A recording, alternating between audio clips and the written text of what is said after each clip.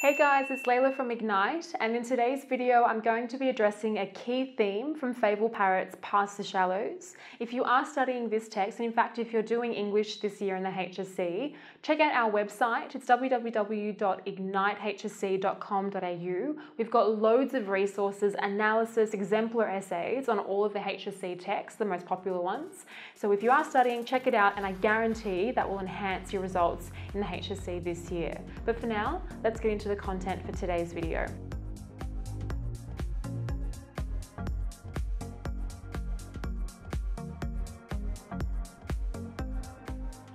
So my goals in today's video are to address a key theme from Fable Parrot's Past the Shallows, that being the failure of parental figures within the text. I'll then move on to give you a little bit of evidence from the text that showcases that particular idea, and I'll analyze it. So if you're watching this, I guess where we're headed in this video is for you to gain an idea that you could perhaps base a body paragraph on within an essay, and I'll start you off with some evidence and analysis to kickstart your process of drafting up a paragraph that you could use in a response for human experience. So let's discuss the central idea for today's video, the failure of parental figures. Now, from the outset of the novel, the boys are without their mother, and the trauma of losing the mother is a motif that carries throughout the text. And the boys are then stuck with Steve, their father, who is an alcoholic and engages in illegal fishing within the part of South Australia in which they're living. So throughout the text, we do see this violent tension that plays up throughout the dad, and he presents the form of adversity with which the boys are faced.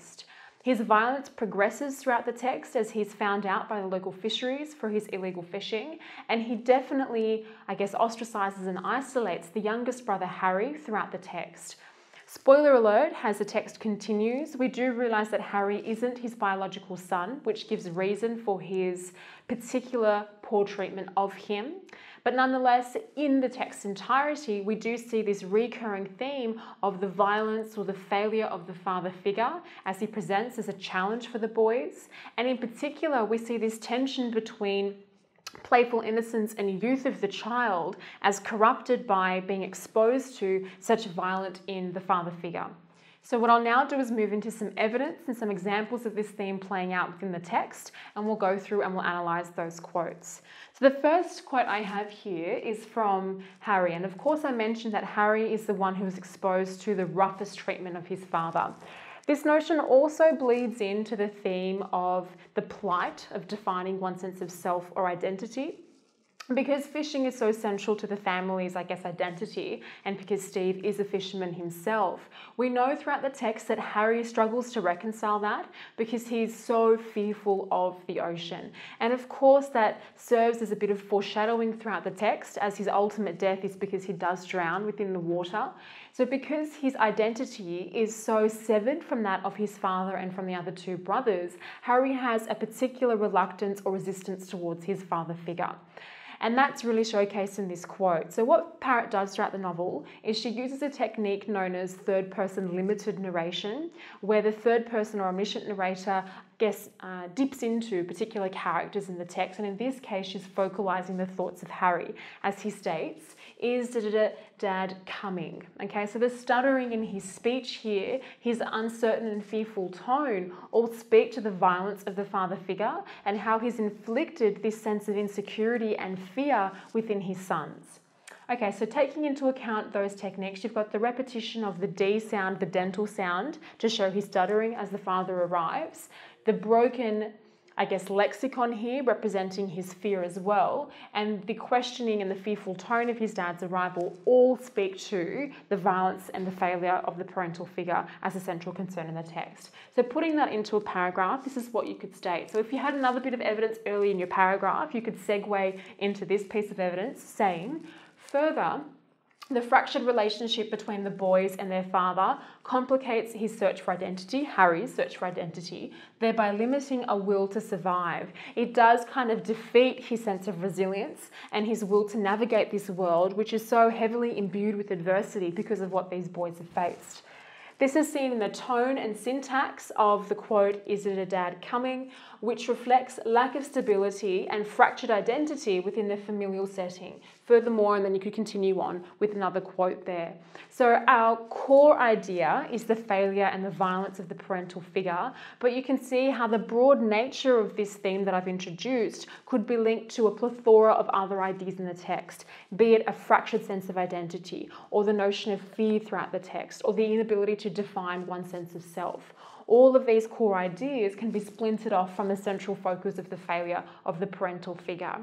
As a little side note, I think it's really important for you guys, no matter what module you're studying, when you're preparing your body paragraphs, to come up with broader thematic values, because the broader they are, that enables you to, I guess, use the question in the exam to inspire and shape the way that you frame your key ideas in your essay. So if you start with something broad like failure of parental figures or the complexity of family relationships, if the question gives you another key theme, be it the emotions of human experience or the anomalies of human experience or challenges of human experience, you've got scope to adjust the central focus of that paragraph to link to the key words in the question. We've got quite a few videos on thesis statements and how to answer a question, so I'd recommend you guys watch those. But for now, I guess it's a little segue point. When you're drafting your paragraphs, make them broad to give you that ability to link to different question types. Okay, let's look at another piece of evidence now. This is a very visceral description of the father actually physically abusing the boys. So let's have a look at how it reads. Thick liquid ran down his eye. He knew it must have been blood. So the references to the thick liquid and the blood, they're the kind of heated visceral moments in the text. One could argue that physical or sensory imagery is also key here, using both the senses of sight and also of feel or touch to encourage the reader to empathize with the physical pain of what the boys are enduring.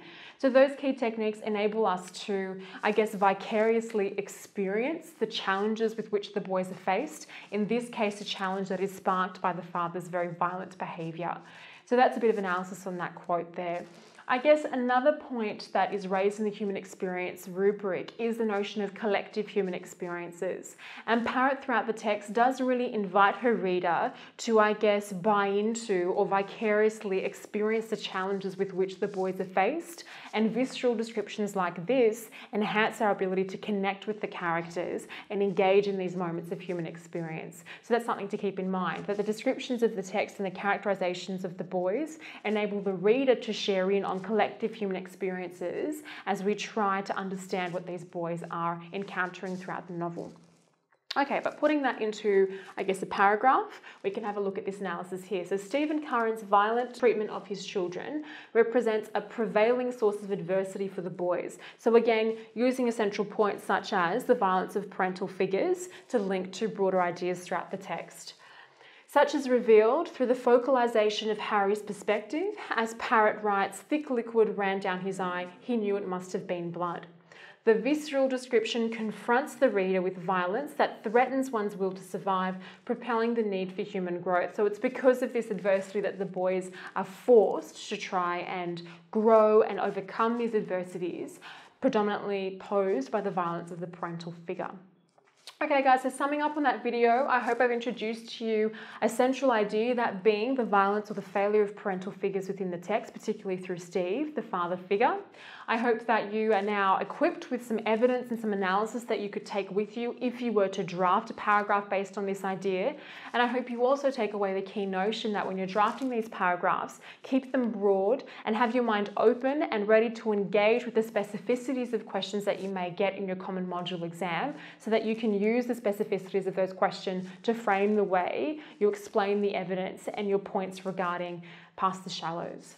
Okay guys, if you do like this content, like and subscribe to our channel. We've got so many more videos coming your way. Check out our website, ignitehsc.com.au, if you'd like more resources to facilitate your studies in English. But for now, thank you for watching, and I hope to see you in the next video.